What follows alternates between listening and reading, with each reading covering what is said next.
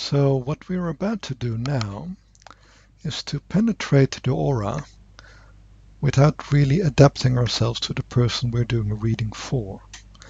Unfortunately, this is quite common for people who are working with energies but have insufficient skill or awareness of what they're doing. So often their focus is strongly on themselves. They often have a good method of self-defense, but they're not seeing or realizing that harmony is actually a very essential thing, a very necessary thing for energy work. So they can be quite skilled and knowledgeable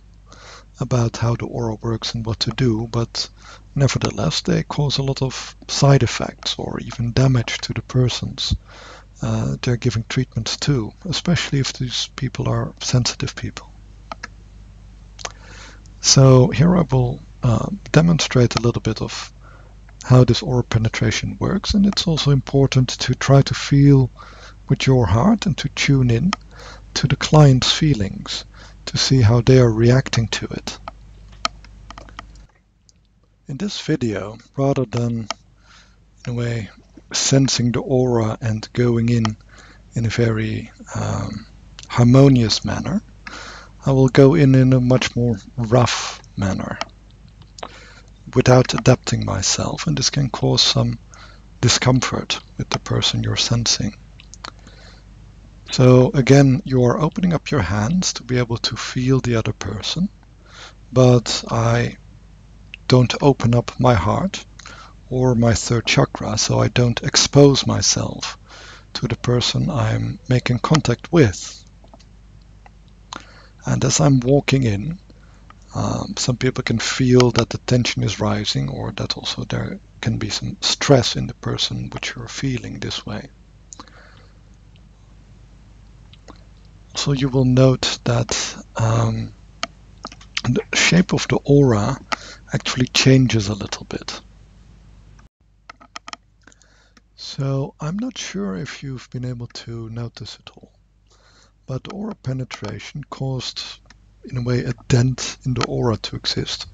on the place where I was penetrating, and the energy of the aura moved to the sides. So the other thing which was happening is that the front side of the chakra started to close off a little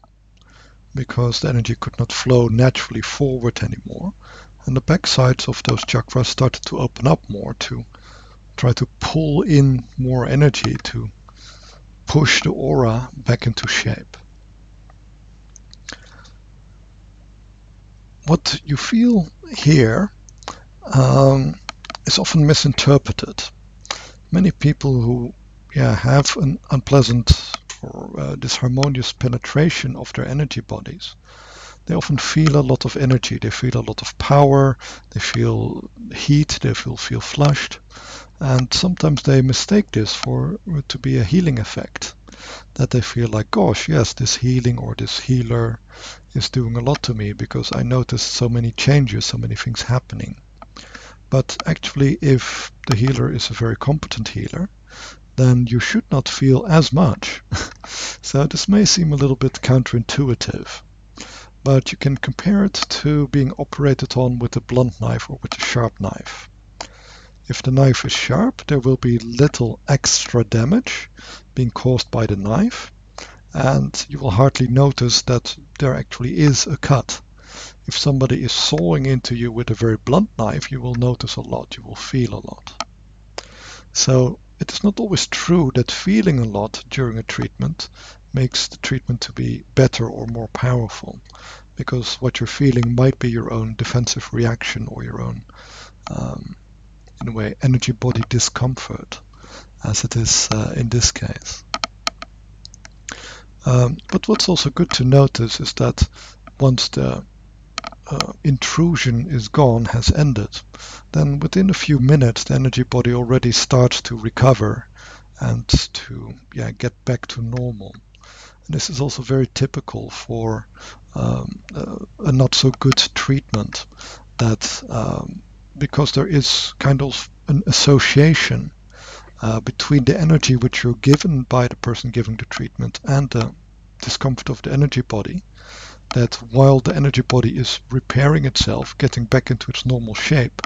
it will also remove all those healing energies which are associated with the disturbance, because they're seen as the cause of the disturbance. So often such a treatment will feel very powerful, very strong, very influential, but within an hour or so, the person will feel nothing at all anymore, and also all the effects of the treatment will also have disappeared. And this can lead to very paradoxical things of persons coming every day for a treatment, because once they are treated, their headache goes away, but within a few hours their headache returns. But every time they come, the headache is taken away, and